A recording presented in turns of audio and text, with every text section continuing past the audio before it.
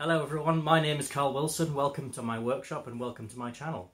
In this relatively short video we're going to be finishing off the puller tool for the bearing locating bushes on the Harrison horizontal/vertical mill. We're going to be making the threaded portion which pulls out the bushes. We're going to be doing a little bit of facing on the end of the stainless steel tube, and then we're going to do some TIG welding, which is going to be interesting because I haven't done any for about 5 years, and that should test whether the TIG welder works and whether this TIG welder still works. So let's see how we get on. Okay, you're on tailstock cam. We'll touch off and we'll take a facing cut of the tube.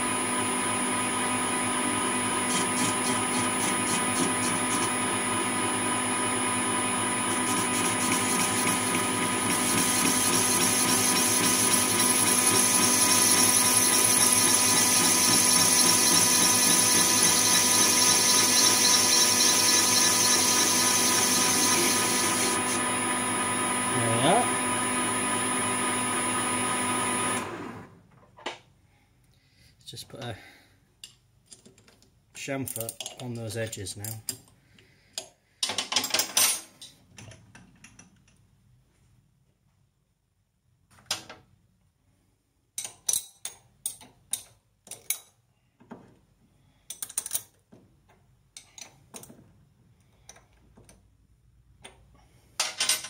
Let's move you back a bit. I'm moving you.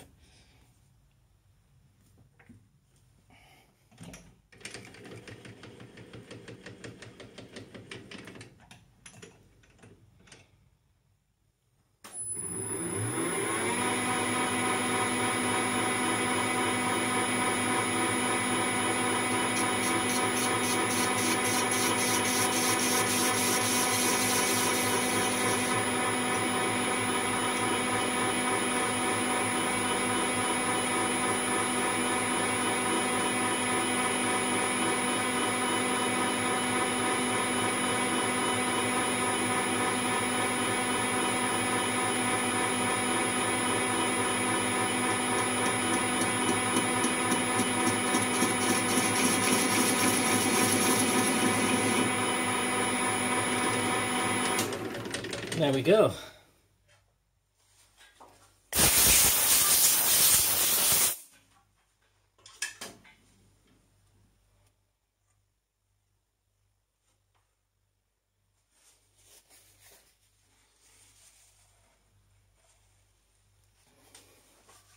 A little bit of oil. Can't do any harm.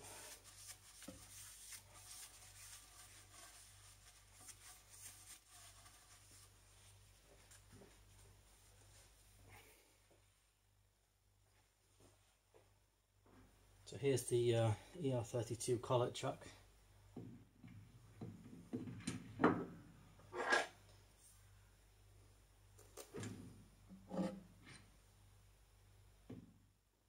Yep, that's it.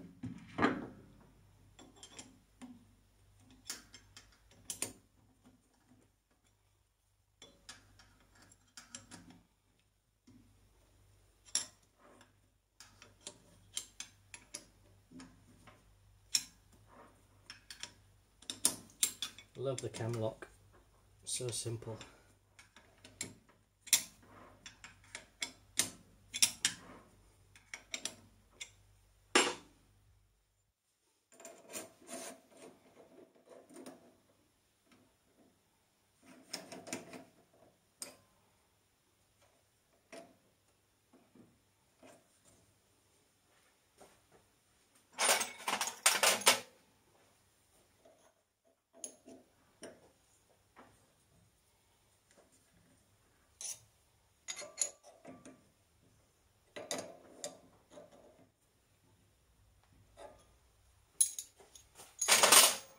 Okay, I've just touched off, so we'll take a facing cut now from this piece of threaded bar.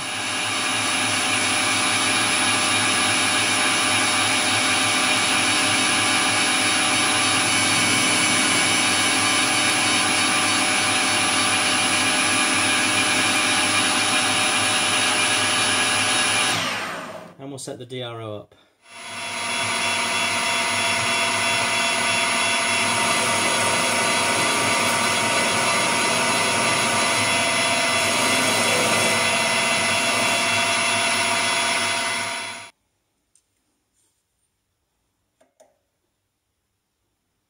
7.94, which is good enough for this, I think.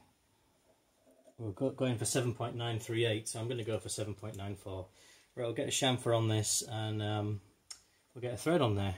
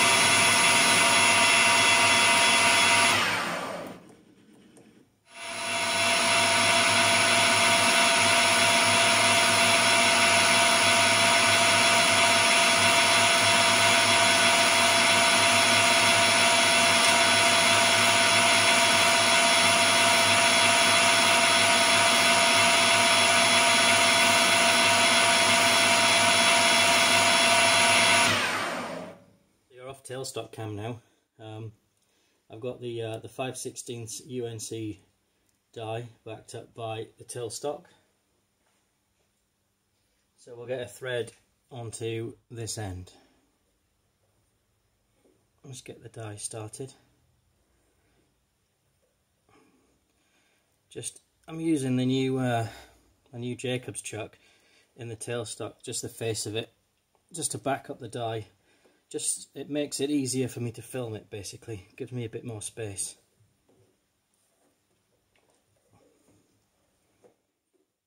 So I think that's the die well started. We'll get the tailstock out of the way. And the carriage. I'm going to have to shift the carriage up to get the tailstock in.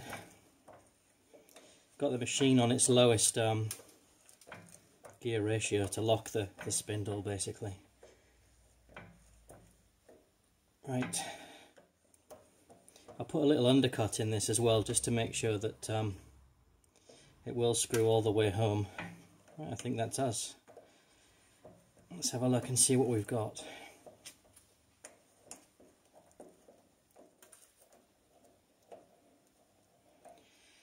We should have about 8mm of 5/16 UNC thread, minus the undercut.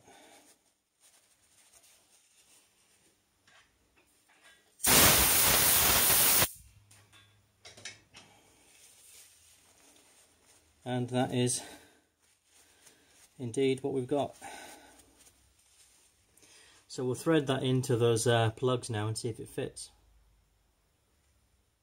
So we've got the makings of this tool now. Here's our piece that we've just made. So we have the 5/16 by 18 UNC thread on the end. This is obviously M12, this thread. I know I said I was going to use high tensile round threaded bar rather, but I decided not to. I had some of this just mild steel stuff knocking about, so I decided to use it. It seemed a bit overkill to use the high tensile steel, but we'll find out. So that now threads into the 5/16 UNC on the plug very nicely. That goes in, 8mm of engagement.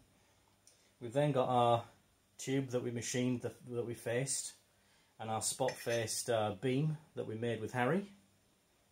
So we can assemble these parts now, and we can see how, just as per the drawing that we did on the whiteboard, that you can just see behind me actually, how this is going to work once we thread this nut on.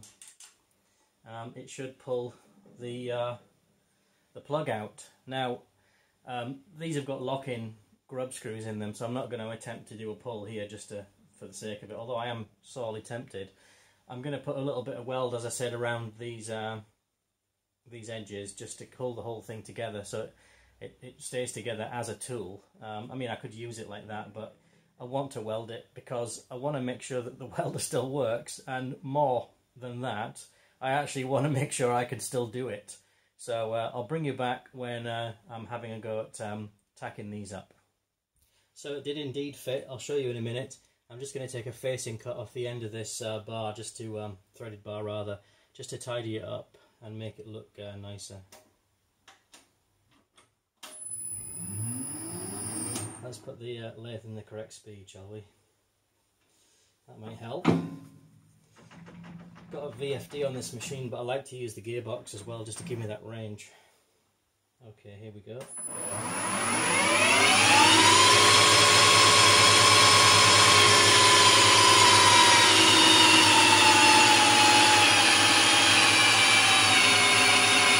About 1,000 RPM.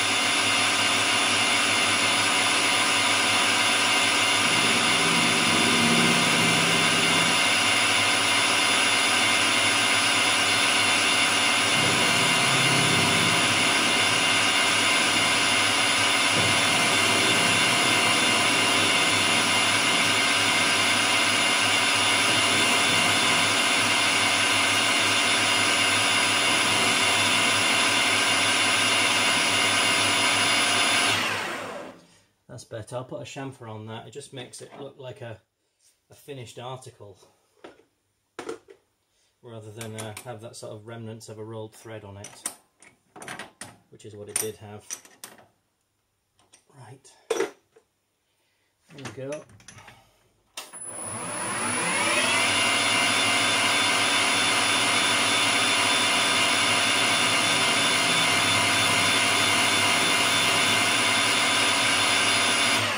That's nice. Okay, so the next job is going to be welding the body of this tool together.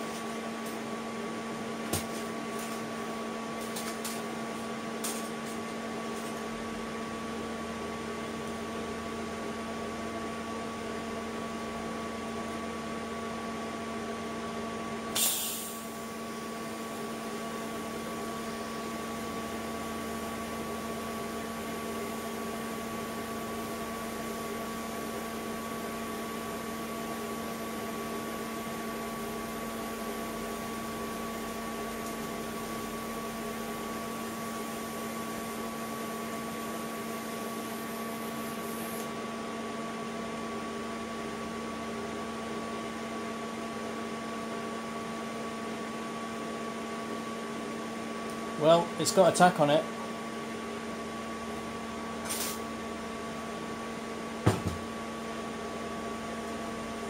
Let's put one on the opposite side now.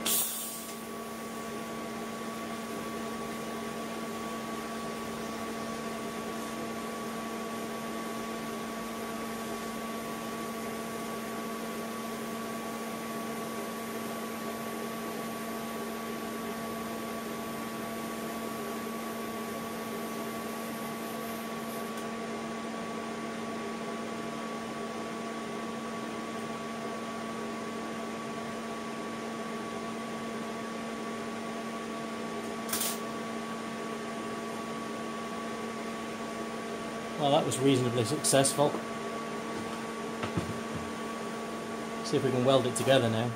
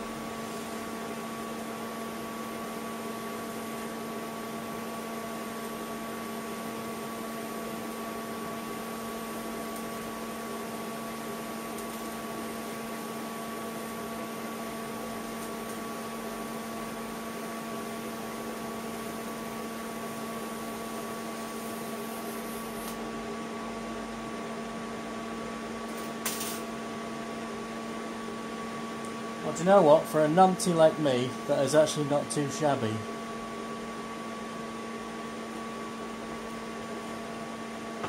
Do the other side now.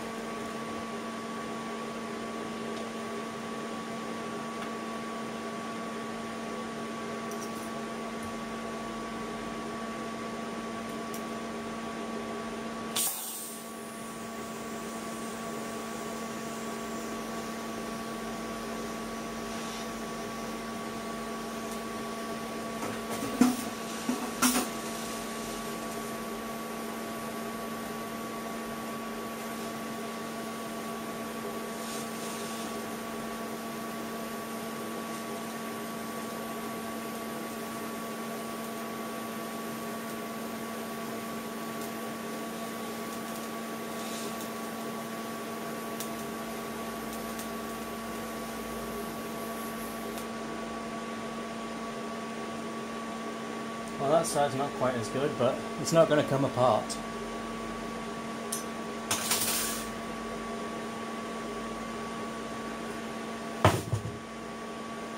Let's put it that way. Right then, people. Considering I haven't done a TIG weld in about 5 years, and I'm not a TIG welder, and that's right on an edge, I don't think that is too bad. I mean, it's not brilliant, but it's not going to come off. I'm just happy I didn't melt the edge off. Right, I'll show the other side now. Okay, this is the opposite side, the second one I did. I kind of wandered a bit with the torch here, but I didn't have a great position, to be honest with you. I just wanted to get it done. Maybe a slight undercut here in the edge, but nothing too bad to write home about. I think it's not too bad, considering I haven't done it in a long time, and I'm not a welder. And, you know, that's putting it kindly. Focus. There we go. I'm quite happy with that. And it's certainly not going to come apart. Okay, we'll get it together and we'll show you it all assembled. Okay, so here it is, one completed puller tool. It's got quite a nice feel and look to it. Kind of gives me, makes me think of the sort of specialist tools I used to use when I worked on aircraft. A lot of them were kind of made up by workshops at British Aerospace and places like that, ad hoc. So yeah, it's nice. Well, all that remains now is for us to use it. So there you go. That's the end of this build video. So that was painful. As I say there, that's the end of the tool build video series. Not that it was much of a series, but you know, it's something, isn't it? So the next video that you'll see from me will be more to do with the mill and the mill knee specifically. So we'll get on into that a little bit more deeply. If you're watching this and you've subscribed to my channel, thank you very much. We've had a few more subscribers since the last video I put out. So thank you very much to everyone who's subscribed. If you are watching and you're not subscribed, please consider doing so, because it can only help me to improve the channel. So I'll see you on the next one. Take it easy and bye for now.